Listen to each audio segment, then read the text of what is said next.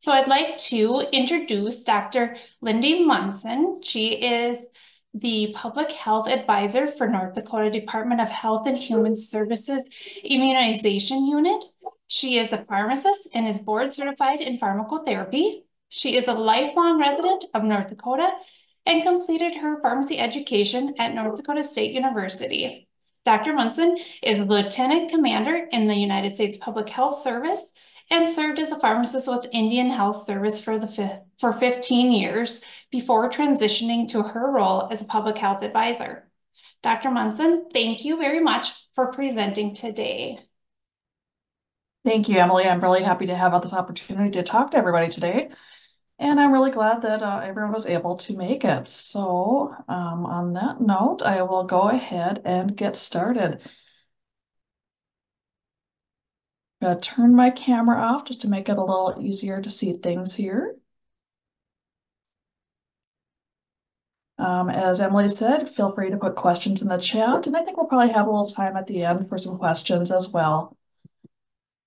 So what I'm going to be discussing today is I'm going to give you some immunization updates and talk about immunizations and vaccines in relation to antimicrobial stewardship. I have no financial relationships to disclose. And our learning objectives today are to discuss recent updates to the adult immunization schedule and to make note of recent updates to the childhood immunization schedule as well, to identify the benefits of vaccines in the context of antibiotic stewardship, and to indicate opportunities for pharmacy teams to increase vaccination rates,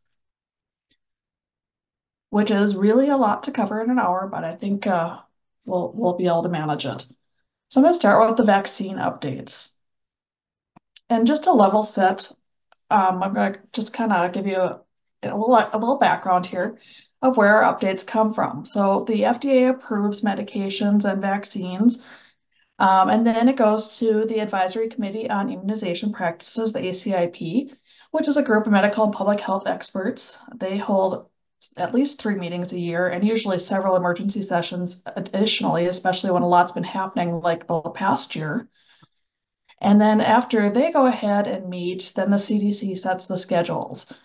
So at the ACIP meetings, those are open to the public and allow for public comment. They review all the scientific data on the vaccines that are in development or have additional indications. They review effectiveness and other factors, and they vote on recommendations. So that is where our public health guidance for the safe use of vaccines and related biological products comes from. Just a side note, when it is biological products, there is a drug review division that's involved as well, whereas with most vaccines, it's a vaccine review board that plays a role along the way. And so then, as I said, then the CDC sets the U.S. adult and childhood immunization schedules based on these recommendations. So I'm going to briefly go over some of the more impactful topics the ACIP discussed in their last several meetings. So first, just a little bit on adult RSV vaccines. So the ACIP approved 2 vaccines for the prevention of lower respiratory tract disease caused by RSV, respiratory syncytial virus, in adults 60 years and older. They are both RSV pre-F vaccines. One is an adjuvanted product, and that it goes under the branded name of Arexvy. And then there's a bivalent product, which is the Abrysvo. And it makes it a little easier since they're so similar in their generic names to refer to them by the brand names. So that's why I bring those up. So with those adult RSV vaccine recommendations that the ACIP made, they did not go ahead and make a universal recommendation with those. Instead, what they did is they made a recommendation for adults 60 and over using shared clinical decision making. And what is shared clinical decision making? It is a decision about whether or not to vaccinate based on the best available evidence, the individual person being considered and their opinions and preferences, the healthcare provider's clinical discretion, and then the characteristics of the vaccine. So there's no default answer in these situations. It is between the patient and the healthcare provider, which can be a pharmacist, about whether this is a good option for the patient. So a little bit more about these two vaccines. Both of them were shown to be efficacious for at least one season. The adjuvanted was for 2 seasons that it was studied over, and the non-adjuvanted was for 1.5 seasons. Each of them, they tested a second dose after 12 months, which was not extremely impactful in either case. They are both very efficacious well after the 12-month point with just one dose. Each had 3 serious adverse events occur during the studies. With the adjuvanted, there was 1 case of Guillain-Barré and 2 acute disseminated encephalomyelitis. And then with the bivalent non-adjuvanted, there was 2 cases of Guillain-Barré and 1 motor sensory axonal polyneuropathy. And so with all of those, it was unknown if it was linked to the vaccine, but the FDA is requiring some post-licensure studies in both cases just to be sure of what the situation actually is there. Both of them also are okay to be co-administered with the flu vaccine. So related to the RSV vaccines for the older adults, which are for 60 and up, is the maternal RSV vaccine. So only one of those products is approved for use in pregnant women, and that is the non-adjuvanted product, the Abrysvo product. So with this one, it's unique in that it is a vaccine designed to benefit someone other than the direct recipient. It is for the benefit of the infant, not the mother. So mom receives the vaccine between 32 and 36 weeks gestation. She develops antibodies, and through transplacental transfer, they go to the infant for passive immunization. The protection for the infant does take about 14 days after that maternal vaccination. And mom generally doesn't have much in the way of side effects aside from what we usually expect with any type of vaccine. Minor side effects such as pain at the injection site, headache, etc. It can be given at the same time as other recommended vaccines as well. It was found to be extremely effective in preventing severe medically attended RSV-associated lower respiratory tract infections in those infants all the way through 180 days. So that takes all the way through an RSV season. This vaccine is recommended to be given to those women at that point in their pregnancy between the months of September and January. So that provides the protection to infants who are born during the RSV season when they are most at risk. If this vaccine is received during pregnancy, typically the infant is not going to also require an RSV immunization after birth unless mom got the RSV vaccine and then baby was born less than 14 days later before those antibodies could develop and transfer to the infant, or per the clinical judgment of the medical provider, where they might think the potential incremental benefit is warranted. And there are some pretty specific health considerations that they would be looking at in that situation. There were a couple of more significant things that were observed in the studies that I want to touch on. So in the studies, preeclampsia was observed in 1.8% of study participants receiving the RSV vaccine compared to 1.4% who received placebo. So it's a small increase with the vaccine product. It was not statistically significant. There was also a small increase in preterm births observed in the clinical trial. Now, during the trial, the vaccine was administered between 24 and 36 weeks gestation compared to, so it was earlier in the pregnancy when they were giving the vaccine. This also was not statistically significant, but to reduce this possible risk of preterm birth and any complications related to it, when the FDA did their review, they approved the maternal RSV vaccine only for use later in pregnancy between 32 and 36 weeks gestation. So they also are requiring additional studies, and it's not certain if it's a true safety signal or if it was unrelated to the vaccination.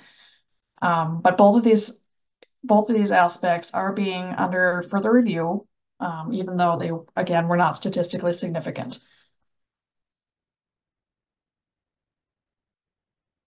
The next product that got a lot of attention this past year was nirsevimab, and the trade name on that one is Beyfortus. So this one is a little bit different because it is not a vaccine. It's a monoclonal antibody to the RSV fusion F protein. So this one is for the infant. So it is recommended to be given to infants who are born during RSV season. So infants born between October and March should receive nirsevimab within the first week of birth if mom did not get the maternal RSV vaccine, and if it isn't one of those unique situations where both would be required. Some infants entering the second RSV season are also recommended to receive it if they're at higher risk of severe RSV, lower respiratory tract infection. And that would be children with chronic lung disease of prematurity who required medical support anytime during the 6-month period before the second RSV season, children with severe immunocompromise, children with cystic fibrosis who have manifestations of severe lung disease, and then all American Indian and Alaska Native children. That part of the recommendation was made because in some studies in the Southwest, it was observed that American Indian children had a much higher rate of hospitalization due to RSV, lower respiratory tract infection, in the neighborhood of 4 to 10 times higher. So while the study wasn't nationwide that reflected that, because of the extreme increase, they included all of those children as being at higher risk. Nirsevimab has an extended serum half-life, so it's 1 dose for the whole season. So those babies born during the season within the first week, or if they're born outside of RSV season and they are less than 8 months old when entering their first RSV season, they should receive a dose at the beginning of the season. It's weight-based for that first season at 50 milligrams for 5 kilograms and less, and 100 milligrams for over 5 kilograms, and a 200 milligram dose for those who receive a second RSV season dose. It can be given at the same time as other recommended immunizations, and it is passive immunization. So just a quick knowledge check. So just to discuss and some things to think about, which statement about nirsevimab is correct? A, nirsevimab is not a vaccine. B, nirsevimab only needs to be dosed once for the RSV season. C, the second season dose of nirsevimab, regardless of weight, is 200 milligrams. Or D, all of the above statements about nirsevimab are correct. And as we discussed on the previous slide, the answer to this one is D, all of those statements are correct. And why should RSV vaccines be considered or be given? Why are they important? So each year in the United States, RSV has a pretty significant impact on both the very young and on our older adults and on the healthcare system. So we see a lot of hospitalizations in both groups, as many as 80,000 in children younger than 5, and as many as 160,000 hospitalizations in those 65 and older. It's interesting. You hear a lot about RSV in infants and not so much in older adults, but the impact on those older adults is tremendous, with as many as 6,000 to 10,000 deaths occurring in that age group related to RSV.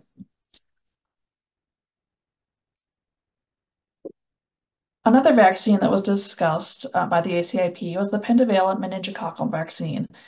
So the FDA approved a 5-valent vaccine, so for A, B, C, W, and Y in individuals aged 10 to 25.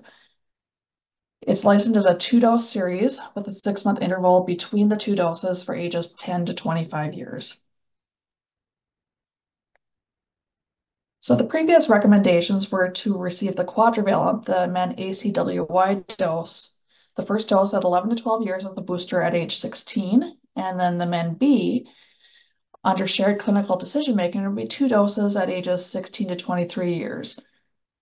With the new recommendations, the pentavalent meningococcal vaccine, which includes all of those from the MenACWY and the MenB, That can be used when both of those products are indicated at the same visit. So, for example, you could do at age 11 the quadrivalent, and then at age 16 the pentavalent, and then to follow with that second MenB dose sometime before the age of 23.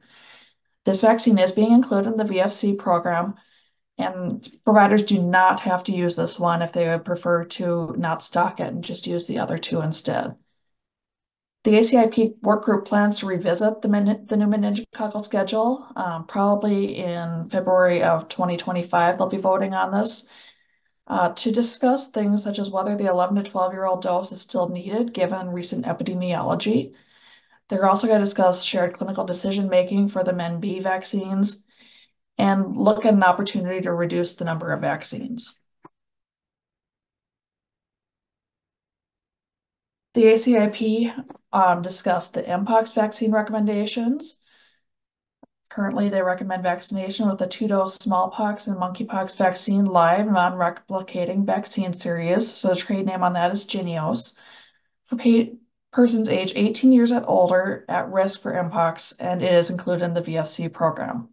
So right now, this is an interim recommendation due to some of the outbreaks that we have been seeing, and they're going to revisit this in 2 to 3 years. Currently, this vaccine is only available through the federal stockpile, but they anticipate commercializing it sometime in the next several months.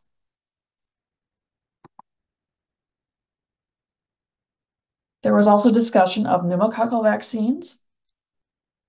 So with the pneumococcal vaccines, the PCV20 is recommended as an option for pneumococcal conjugate vaccination according to the currently recommended dosing and schedules for children aged less than 2 years in the United States.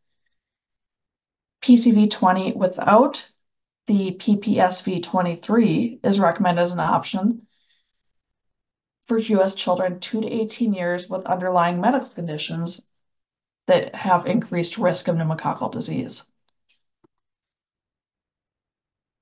So basically, in the children under 2, the PCV20 can be used anywhere where a PCV vaccine was indicated in the schedule previously.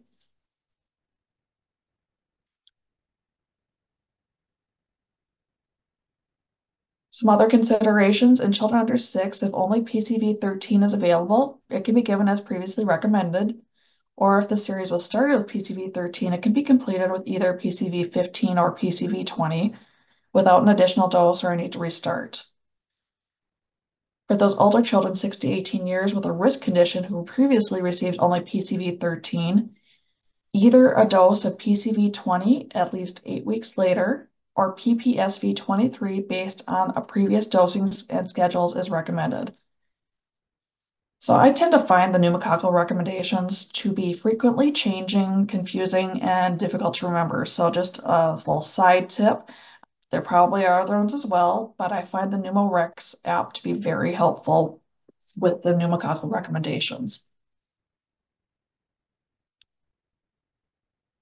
So influenza vaccines, they mostly looked at some safety findings, looking at co-administration during pregnancy, or the quadrivalent vaccine during pregnancy, and then co-administration. So using the quadrivalent recombinant influenza vaccine during pregnancy, they found that to be safe in the studies that were conducted. They also found that co-administration of the mRNA COVID-19 vaccines along with the quadrivalent inactivated influenza vaccines, there were no additional safety concerns with the co-administration versus sequential administration.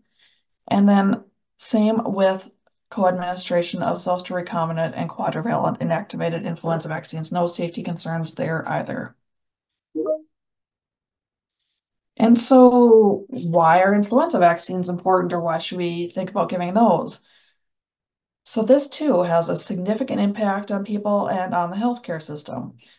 People 65 and older, young children, pregnant women, and people with certain health conditions are at higher risk of severe flu complications.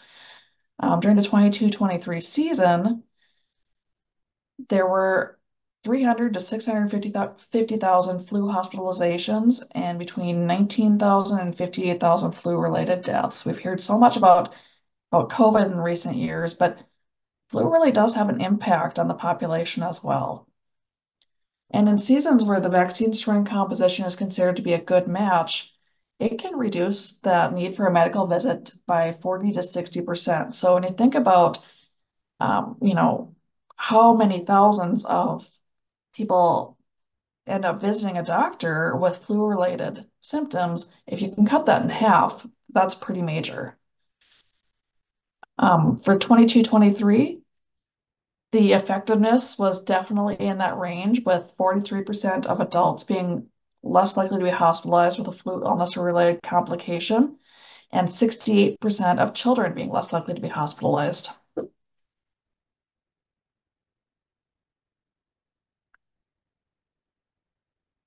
ACIP also discussed COVID-19 vaccines and made recommendations to support the newly developed monovalent XBB strain containing COVID-19 vaccines as authorized under emergency use authorization or approved by biologics license application in everyone at least 6 months of age. And at this point, also, the bivalent vaccines are no longer recommended to be used. It is a go forward with the single monovalent product. They also updated the interchangeability of products depending on the manufacturer. So in certain situations, they had previously recommended that you should stay with the same manufacturer throughout, but they have now said that if the same vaccine product is not available at the time of the visit, or if the previous dose manufacturer is unknown, if the person would otherwise not receive a recommended vaccine dose, or if the person started but is unable to complete a series with the same dose or the same product due to a contraindication, an age-appropriate COVID-19 vaccine from a different manufacturer may be administered. The ACIP is scheduled to meet on the 28th and 29th of this month. And one of the things that they may be considering is whether to have an additional dose in older adults or a booster or secondary XBB strain dose. And with the COVID-19 vaccines, okay, why are those important? Why should we consider them? So the federal public health emergency declaration may have ended in May of 2023, but COVID is definitely still around. So what this graphic represents is new hospital admissions related to COVID-19 by week in the United States. And so we can see that there are still a pretty significant number. We had a little spike earlier in January, and it's coming down a little bit. But we're still, above 20,000 new hospital admissions weekly. So COVID is still around. It's here with us, and it's still making people sick. People are still dying from it. If we look at North Dakota specifically, we can see the same type of thing, that we're still having new cases. Although with so much home testing, the new cases or positivity on that is probably low estimates. But we can see COVID hospitalizations in North Dakota facilities also trended up through January.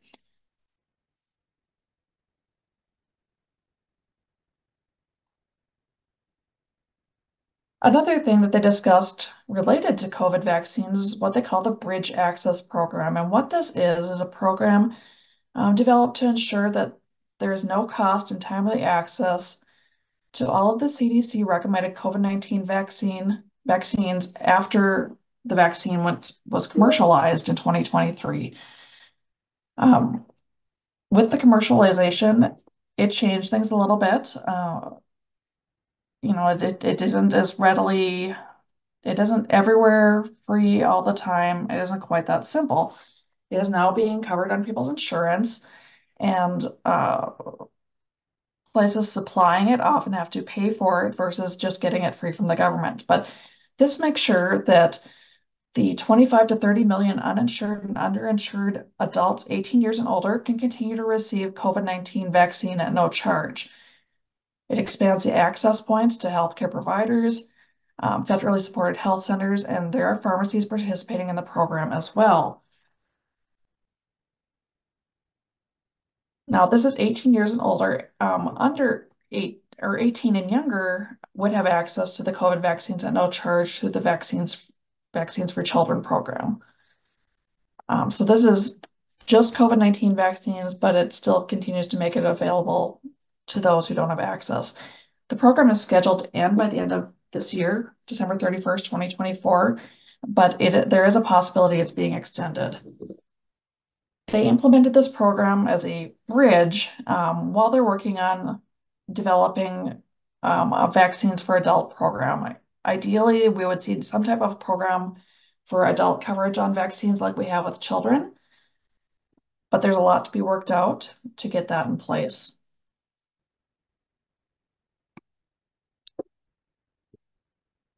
Another big topic was the 2024 immunization schedule. So as I mentioned, the ACIP reviews and votes to approve these schedules, and then the CDC endorses them basically. The 2024 schedules include new products such as nirsevimab, maternal RSV vaccine. Mpox vaccine existed, but the recommendations are new to this schedule. PCV20 recommendations, updated COVID-19 vaccines, and there were other changes as well. So I'm just going to pop up on the screen so you can see what the immunization schedules look like. So starting with the child and adolescent schedule, still child and adolescent, still child and adolescent, still child and adolescent, and the adult schedule. And that one continues as well. So you can see that they are both lengthy and complex, but they are an excellent resource for determining patient vaccine needs. They have a lot of notes that account for special circumstances, and so they are a really good resource. So just another quick knowledge check. Which of these vaccines had a recommendation update in the 2024 adult immunization schedule? A, Mpox vaccine, B, maternal RSV vaccine, C, PCV20, or D, all of the above?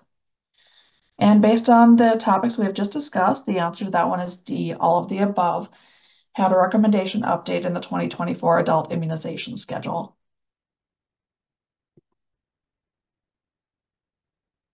Other topics that were discussed at recent ACIP meetings include RSV vaccine adults aged 50 to 59. So as mentioned previously, their recommendation was based on shared clinical decision-making in adults 60 and up.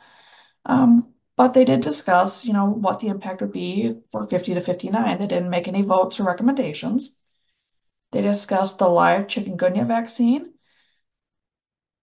and possible recommendations for travelers, laboratory workers, and outbreak response. Again, no vote on that.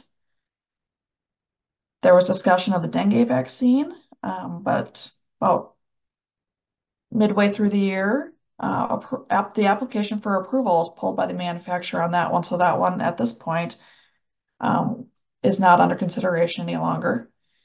And then for pneumococcal vaccine, there is a PCV21 with anticipated licensure in the first half of 2024. So there was some brief discussion on that as well. So those are topics that probably will continue to be discussed going forward.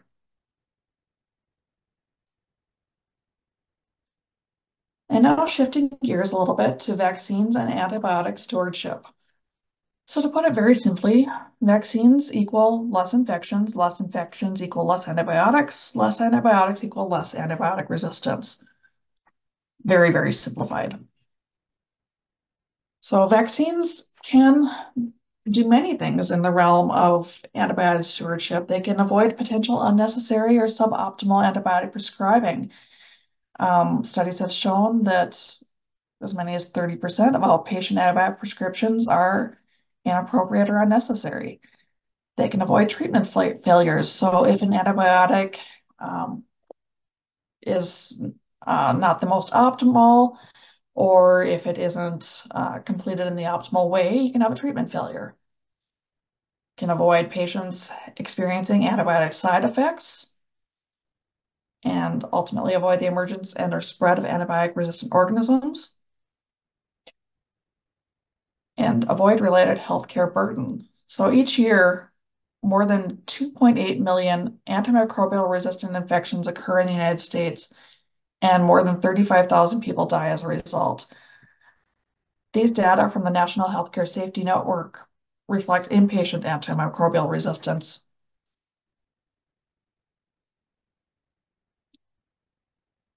So there are vaccines available to prevent diseases caused by both bacteria and viruses. So with bacteria, some of the vaccine preventable diseases are caused by Bordetella pertussis as part of the Tdap vaccine. Um, Also included in that is protection against diphtheria and tetanus. Streptococcus pneumoniae, we see vaccines for that, as we've already discussed. Neisseria meningitidis, so the meningococcal vaccines, and then Hib, Haemophilus influenza type B, vaccine for that as well. And then in addition to preventing some of those diseases, the vaccines can also reduce the complications of these diseases should people contract them, which can include other bacterial infections. So in all of these cases, if the vaccine prevents these, antibiotics would not be needed. And then vaccine preventable viral disease can lead to secondary bacterial infections. For example, chickenpox complications can include skin infections, lung infections, and sepsis. Influenza can also lead to lung infections and sepsis as well as ear infections. So while antibiotics are going to help with the viral diseases themselves, antibiotics might be needed for those secondary bacterial infections.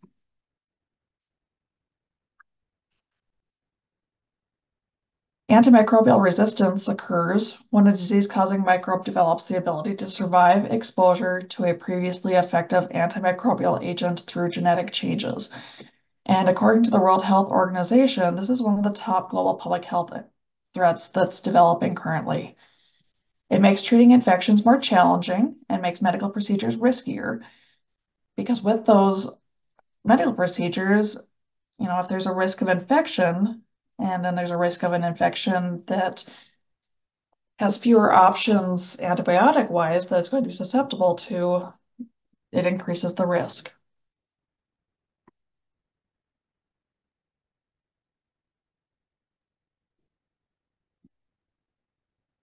So there's different numbers out there on this, but it's likely that antimicrobial resistance is responsible for at least 700,000 deaths globally every year.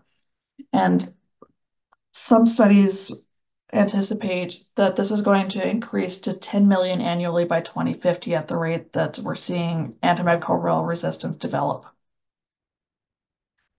For example, in 2022, the median rate of third-generation cephalosporin resistant E. coli was 42%, and methicillin-resistant Staph aureus, or MRSA, was 35% among 76 reporting countries. And so those are very prevalent bacteria, and to see reduced opportunities for treatment, that's definitely something that we need to look at and try and do something about.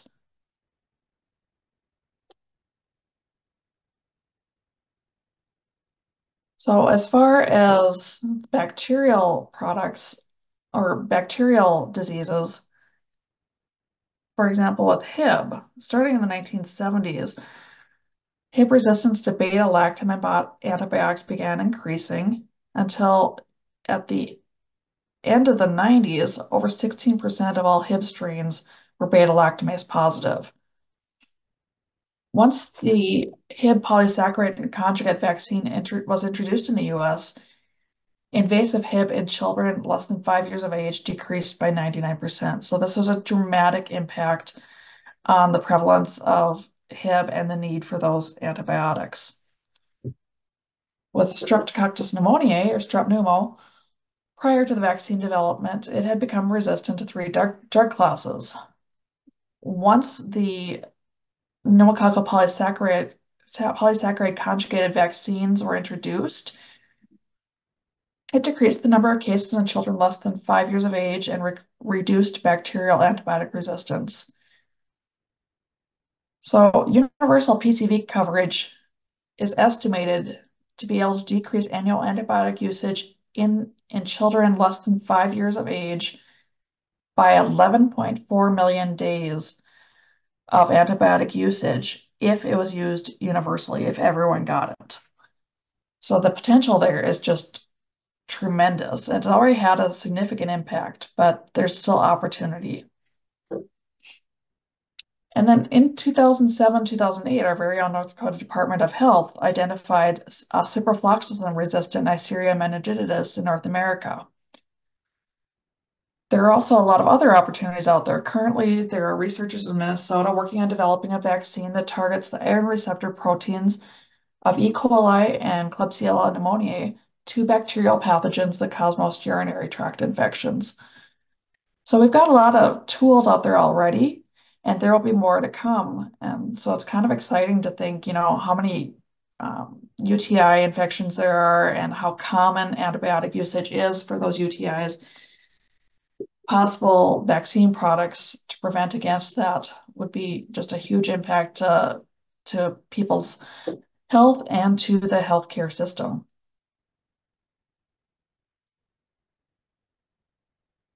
So viral vaccines have a direct impact because they prevent serious viral respiratory tract infections and subsequent inappropriate antibiotic prescribing, and then indirect because they prevent the development of secondary bacterial infections requiring antibiotic treatment. With the influenza vaccine, on average, nearly 14 outpatient visits related to influenza can be avoided for every 1,000 people vaccinated. And then according to a systematic review, influenza vaccine can reduce related antibiotic usage by almost 1/3. So another quick knowledge check. According to a systematic review, influenza vaccination can reduce antibiotic usage by about how much? A, influenza vaccination will not reduce antibiotic usage.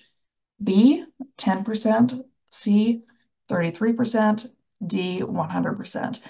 And the answer that we just had on the last slide was C, 33% or by about 1/3.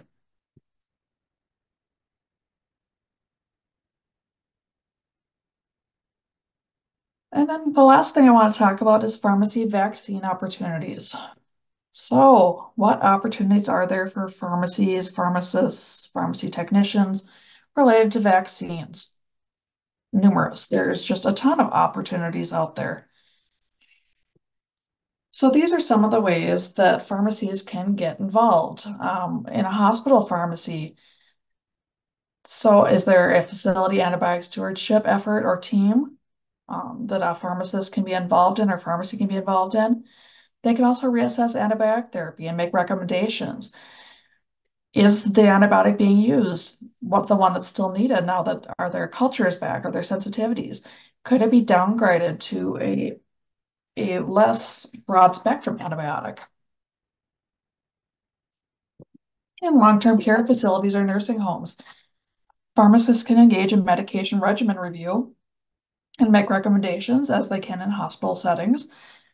They can also conduct antibiotic use data reporting and, evaluate how antibiotics are being used and present that information to the prescribing providers. In the retail setting, pharmacists can be active in many ways as well. They can verify allergies. Sometimes those can slip through the gaps, and the pharmacist has an opportunity to catch that and prevent an adverse impact. Retail pharmacies can offer immunizations. They can provide those vaccines to their patients. And they can also get involved in the VFC program. In North Dakota, as things stand, pharmacists can vaccinate ages 3 and up. And so that VFC program expands the opportunity for those eligible, which would be uninsured, underinsured, meaning that they have insurance, but which doesn't fully cover vaccines, Medicaid eligible, or American Indian or Alaska Native patients have access to those vaccines. So on the last slide was some of the ways in which a pharmacy can be involved, and this slide is some of the why you want to be involved. So just to name a few, I mean, You can use your education, your licensure to provide more comprehensive patient care. You can be part of that care team that takes care of the whole patient and all of their healthcare needs, and not just helping them get their medications and being on the reactive end, but be on the proactive end and help them with their preventative healthcare. You can also further your trust relationship with patients and their families. Um, Pharmacists are a trusted point of medical information for many people still in a time where misinformation and disinformation is getting more and more prevalent. Pharmacists are readily accessible to patients. With most, I think it's something like 95% of patients are within 5 miles of a pharmacy, something like that nationwide. So it's a really readily available resource and an opportunity to get to know your patients and their families and their needs a little bit better. You can make healthcare easier for patients. It's sometimes hard for patients to get into places to get a vaccine, but if a pharmacy is located in a convenient location and they're there anyway picking up medications, they can just get this taken care of, or one less place to stop, or one less place to take their children. You can contribute to a healthier community.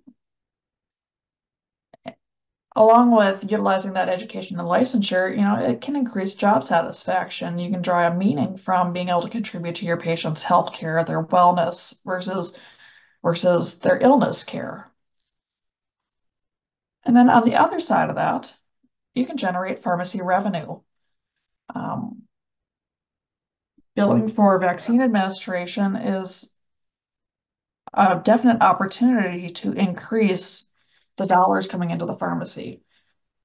And then lastly, you can make a difference. You can make a difference for yourself, for your patient, and for the community. So that's kind of the overall, you can make a difference. And then just to spell this out a little bit more clearly about why, well, as you can see, looking at this slide of North Dakota influenza rates that comes from the North Dakota Immunization Information System, or the NDIIS. It's broken down by age groups and it reflects the various influenza seasons going back to the 2017-18 season. And it shows the percent in each of those groups who received at least one dose of the influenza vaccine for that season. So our 65-year and older group is by far the highest, but they still are under 60%, and they are at pretty significant risk of complications from influenza. Our 18 to 49-year-olds are very low, sitting around 20%. So there's a lot of opportunity here to reach people and to educate them on influenza and on vaccines and on the need for it. Looking at the Shingrix vaccination rates in North Dakota. So the lower line is people who receive both doses. The upper line is they've received one dose of the 2-dose series. And it's been steadily increasing, but there's still a long ways to go. I mean, it's recommended for 50 and up, but we're sitting at around 40%. And Medicare Part D now covers all ACIP recommended vaccines with a $0 copay. So especially in your 65 and up, that's a real opportunity to protect people from a very, very uncomfortable infection and any sequelae that might result from that, and without them having any out of pocket. And finally, looking at the COVID-19 vaccination rates. So when we look at this blue column with at least one dose of the 2023-2024 XBB variant vaccine,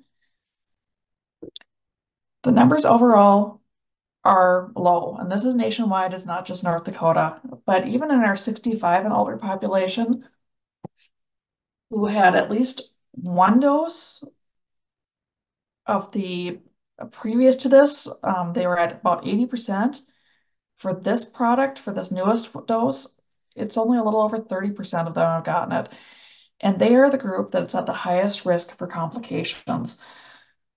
Also, with that bridge program, everyone has access to this. So it's something to keep in mind that our patients are not as protected as well as they could be.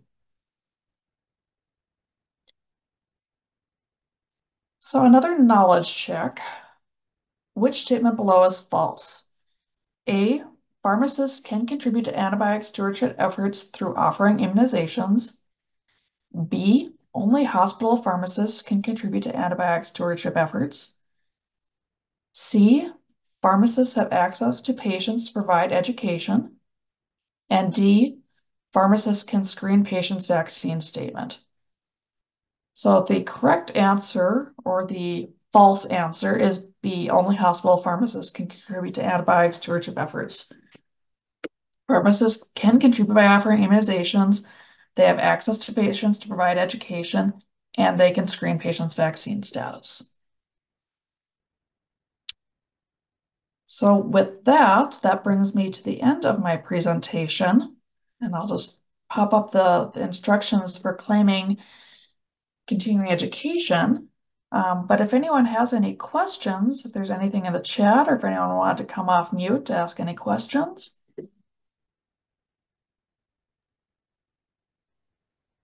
Lynde, we do have 2 questions. Great. The first one is, can pharmacists make the official shared clinical decision-making? And if so, where should this be documented? So the documentation aspect is going to vary depending on where you practice. But yes, pharmacists can do that. And I assume we're talking about the RSV vaccine for the older adults, 60 and older, the Arexvy and Abrysvo. So yes, pharmacists are considered healthcare providers in that context and can make that shared clinical decision-making with the patient.